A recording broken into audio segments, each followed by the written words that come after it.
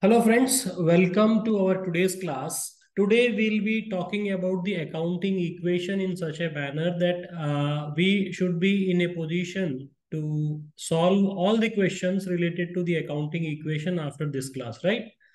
So what we will be doing is we'll be talking about a few business transactions which are there on your screen. We'll say that someone has started a business, then paid rent in advance, purchased a mobile, then bought some furniture and some goods, things like that. Means we'll be trying to cover by way of this 10 to 15 illustrations, 10 to 15 transactions in this illustration. We'll try seeing as to how this accounting equation is prepared. If you remember in our earlier class, we have seen that accounting equation is nothing but an equation wherein on the left side you have the assets and on the right side you have a liability. You have liabilities plus capital. And you need to remember one thing that the total of the assets after each and every transaction should be equal to the total of the right hand side. Right? So this accounting equation is also called as the balance sheet equation. Now, this is the format which we need to prepare. What is there in this format? If you see, on the left side, you have the assets. On the right side, you have the liabilities and capital. And as we've seen that the capital needs to be adjusted with the income and expenditure also.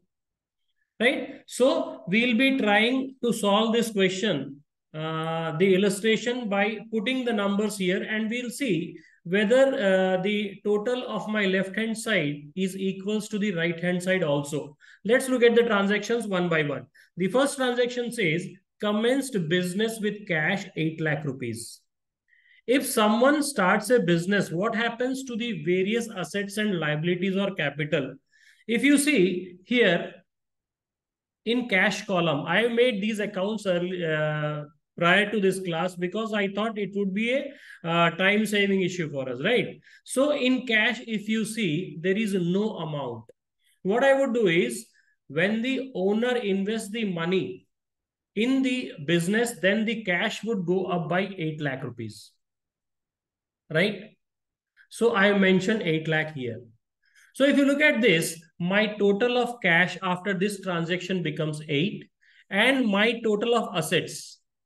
Here I have kept a formula wherein I have totaled all the assets so that we see if my transactions, if the result of my transactions is as per what we have thought in our accounting equation or not. And again, this 8 lakh would increase the capital of this owner. So I would write 8 lakh rupees in the capital column. Now, if I see my total on the left hand side after this transaction will be equal to my total on the right hand side after this transaction. Is this clear?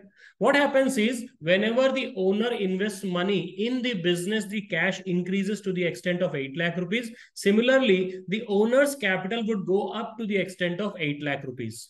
Let us have a look at the next transaction. It says paid rent in advance 20,000. Advance rent is an asset for us because we have seen asset means those things wherein the benefit would be derived in future. So what would happen if I pay 20,000 cash as advance rent? Then my cash balance would go down by 20,000. I say minus 20,000. And then I go to the advance rent and I would say my advance rent or my asset in form of advance rent has gone up by 20,000. Now, if you look at the total of this asset side on the accounting equation, you will find that the total is 8 lakh rupees and also on the right hand side, there is no change, which means the total on the right hand side is also 8 lakh rupees, right? So let's look at the next transaction, which says purchased a mobile for 70,000. Then mobile would be an asset for me. So what I would do is I would create one more account with the name mobile. And in this mobile, in transaction number 3, I have purchased that mobile and the value of mobile is 70,000. So I have to pay 70,000 out of my pockets. I would say 70,000 cash gone. My cash balance is 7,10,000. There is no change in the advance rent. My value of mobile, which was 0 earlier, now becomes 70,000. Again, if you look at the total on the left hand side is still equal to the total on the right hand side after transaction number 3. As I told you that after each and every transaction, the total on both the sides should be equal. Let us look at the next transaction. It says bought from Andrews furniture worth 30,000 on credit. Now furniture for 30,000 on credit, two aspects which would be involved here is the furniture goes up by 30,000 in form of assets. Similarly, the payable amount payable to Andrews would go up by 30,000. So here I would say, since there is no cash involved here, I won't be touching on the cash side, right? My furniture has gone up.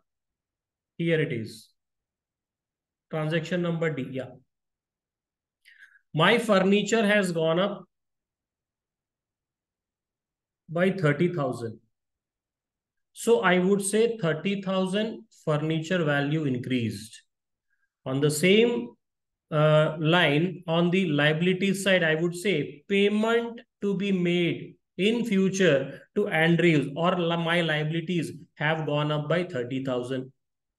Right? If you see my total on the left hand side, which is 8,30,000, and total on the right hand side is again 8,30,000, which means my transactions have been taken care of in the accounting equation. Then the next transaction says bought goods from Sohan for cash 3,50,000. Now, if you have purchased goods from Sohan, which means it is a cash payment. So 3,50,000 cash has gone down in transaction number E, minus 3,50,000. Similarly, my value of goods or stock would go up by 3,50,000. So this would take care of all my transactions automatically. My total on the left hand side is 8,30,000 after this transaction, and also the total on the right side, which remains unchanged, is again 30,000. Now let us look at the transaction number F. It says sold goods to Shyam for cash 4 lakh, costing 3 lakh. Now the goods worth 3 lakh have been sold for 4 lakh. What does that mean? It means your goods have been out for 3 lakh rupees, but the cash has come into the business for 4 lakh. And what happens if you sell the goods worth 3 lakh rupees to 4 lakh? Your profit increases by 1 lakh. And what happens when there is any profit? Your capital would go up to that extent by 1 lakh rupees, right? So let us try entering this transaction. You received cash 4 lakh rupees. So I would say 4 lakh add to cash. And my stock has gone down by 3 lakh rupees. Sorry, it is 30,000. It has to be 3 lakh rupees. Yes. Minus 3 lakh. Since the stock has gone out, it would be minus 3 lakh rupees. Now, if you see on my capital side, I need to add 1 lakh rupees. Why? Because there is a profit in this transaction to the tune of 1 lakh. The goods worth 3 lakhs have been sold for 4 lakh rupees. And then if I see my total on the left hand side after this transaction is 9,30,000. And the total on the right hand side is again 9,30,000 after this transaction. Right? Next transaction is purchase goods from Ramesh worth 3 lakh rupees. Whenever a name is mentioned, which means it is a credit transaction. Purchase goods from Ramesh means you have purchased goods from Ramesh to the tune of 3 lakh rupees on credit. So on the liabilities side, I have one more name with the name Ramesh. So my goods would be increasing by 3 lakh rupees. And the amount payable to Ramesh under the liabilities would again go up by 3 lakh rupees. Now, if you look at the transaction, the total of the transaction after this, the total on the left hand side after this transaction is 12,30,000, and the total on the right side is again 12,30,000. Now, after this transaction, if someone asks you as to what is your cash position, Then you would say your cash balance is 7,60,000 and your advance balance is 20,000. Your mobile balance is 70,000. Your furniture balance is 30,000. Your assets in form of stock is to the tune of 3,50,000. So the total on the asset side in your balance sheet should be 12,30,000. Similarly, on the right liabilities side, you would have amount payable to Andrews, amount payable to Ramesh, 30,000 and 3 lakh rupees, and your capital balance would be 9 lakh rupees, which would make the total on the liabilities side to the tune of 12,30,000. Clear? The next transaction. Sold goods to Shyam costing 3 lakh rupees for 5 lakhs. Now this sale, there is no mention about the cash, but there is a mention of the name Shyam, which means this again is a credit sale. Whenever you sell something on credit to someone, it becomes your asset in form of receivables or debtors. So on the asset side, I have a column with the name Shyam. What happens is the goods have been sold for 3 lakh rupees. I would say minus 3 lakh rupees here. And I would say the amount receivable from Shyam. How much was that? It was for 5 lakh rupees. So I would say amount receivable from Shyam would be 5 lakhs. Right. Now, if you sell goods worth 3 lakh rupees for rupees 5 lakhs, which means there is a profit of 2 lakhs. And what is the impact of this profit? This profit would increase your capital. So I would say increase in capital by 2 lakhs. Now, again, if you look at the totals of left-hand side, it would be 1430 and on the right side, it's again 1430. Then we say purchase furniture and furnishings for rupees 1,50,000. A sum of 50,000 was paid in cash and the balance through loan. Now we have three transactions, three accounts involved here. One is the cash which is already paid. The remaining amount of 1 lakh rupees is payable in form of loan. Then your furniture would be increasing by 1,50,000, right? So under the cash column on the left side, where is this transaction? Transaction I. So under I, in the cash, I would say minus 50,000. And my furniture has gone up by 1,50,000. There is a payable amount in form of loan to the tune of 50,000. Now, if you look at my balance sheet equation, it would say the total on the left-hand side is 1530 and the total on the right side is 1530. Sorry, there is some error, I think, here. 50,000, 150. Yeah, the amount payable here is 1 lakh rupees. Sorry.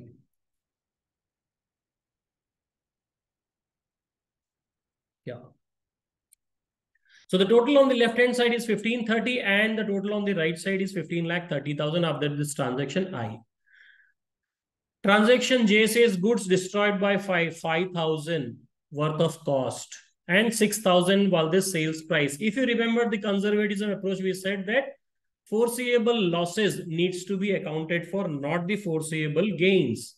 So though the sale price is 6,000, but my actual loss is 5,000. So I would be recording only 5,000 rupees in my books of accounts. And how I would be showing it? My loss in the stock. My loss in the stock would be 5,000 rupees, which means my stock has gone down by 5,000. Similarly, since it is a loss, my capital would go down by 5,000 rupees. And if I get this money back from my insurance company, I would be adding it again to the cash and to the capital, which would make my accounting equation equal, right? Then it says, transaction number K says paid half the amount owed to Andrews Furnitures. How much is payable to Andrews Furnitures?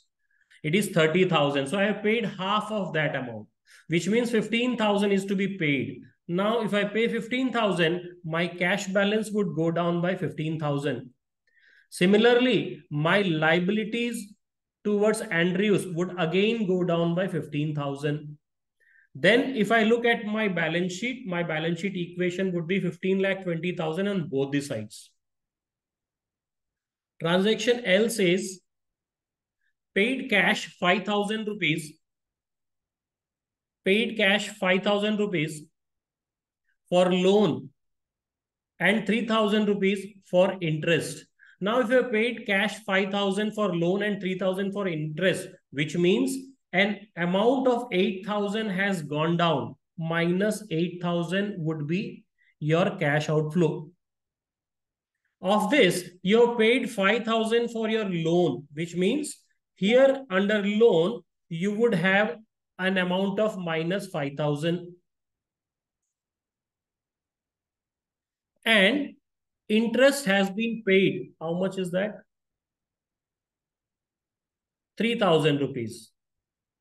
So this is an expense for you. So you would say minus 3,000 here. My accounting equation after that would be the same, which is 15,20,000. See here. The total of the both sides after transaction number L is 15,12,000 both the sides.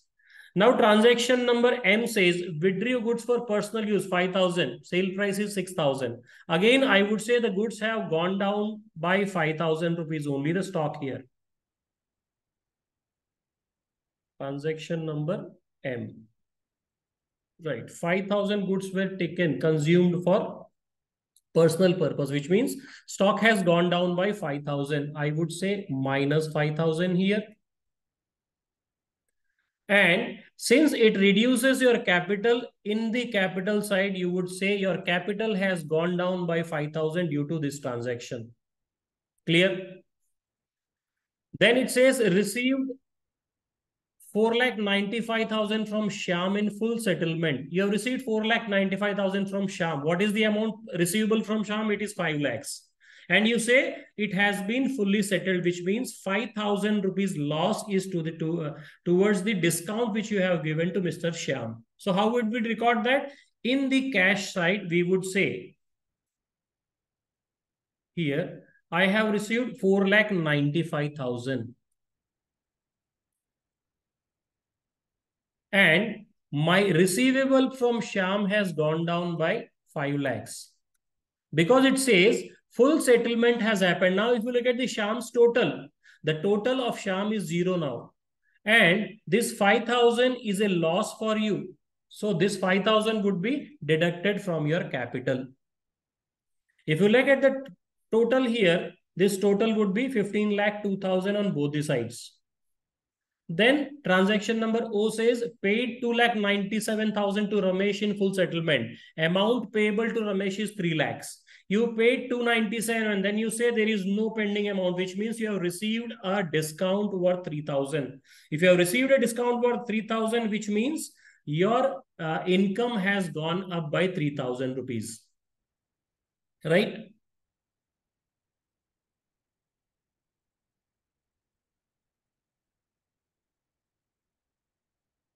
Where it is 2,97,000 paid. So my cash would, here my cash would go down by 2,97,000. Whereas my payable would be deducted by 3 lakh rupees because I say there is nothing pending now. And again, since there is a gain of 3,000 rupees to me, I would add this 3,000 into my capital. Now looking at the total on both the sides, it would be 12,05,000. Then you have paid salary 5,000 and 1,000 is outstanding, which means total expense was to the tune of 6,000 rupees. Let me write 6,000 first here. This is an expense for me. Total expense is to the tune of 6,000, of which 1,000 is payable. So I would say on outstanding side, 1,000 is payable. And my cash has gone down by 5,000. So under the cash column, I would say minus 5,000. Clear? My total on both the sides would be 12 lakh rupees. Then I have a transaction called as charge depreciation of 3,000 on furniture and 1,000 on mobile, which means the value of mobile has gone down by 1,000. If you look at the value of mobile, now the value of mobile is 69,000. Prior to this, The value of mobile was 70,000. Similarly, my value of furniture, which was 1,80,000, has gone down by 3,000 and the amount is 177 now. Since I have recorded this in the accounting equation here, on 1,000 has been deducted from the value of mobile, 1,000 deducted from the value of furniture, and my capital has gone down by 4,000. So now if you look at my balance, it is 11,96,000. Right? So this is the manner in which we need to do the accounting equation or entries related to accounting equation. And the balance sheet would be prepared with the balances which are highlighted here. The balances which are mentioned, if you look at this, see, this would be the balance. Cash balance is 8,80,000 after all these transactions. Advance rent is 20,000 after all these transactions. Mobile is worth 69,000. Furniture 177. Stock 50,000. So my total on the asset side would be 11,97,000, 96,000. And the amount payable to Andres would be 15,000. Ramesh is 0 since we have paid everything. Loan amount is 95,000. 1,000 is the amount outstanding and 10,85,000 is the capital balance. So 11,96,000 is the closing balance of your liabilities.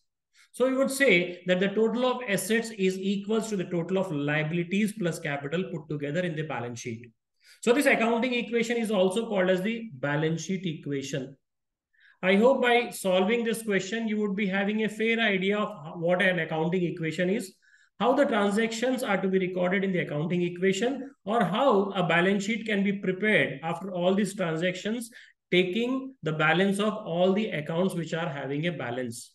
Writing them on the asset side and liability side respectively, you will be finding that the total of balance sheet on both the sides would be the same. Right? Thank you so much and bye.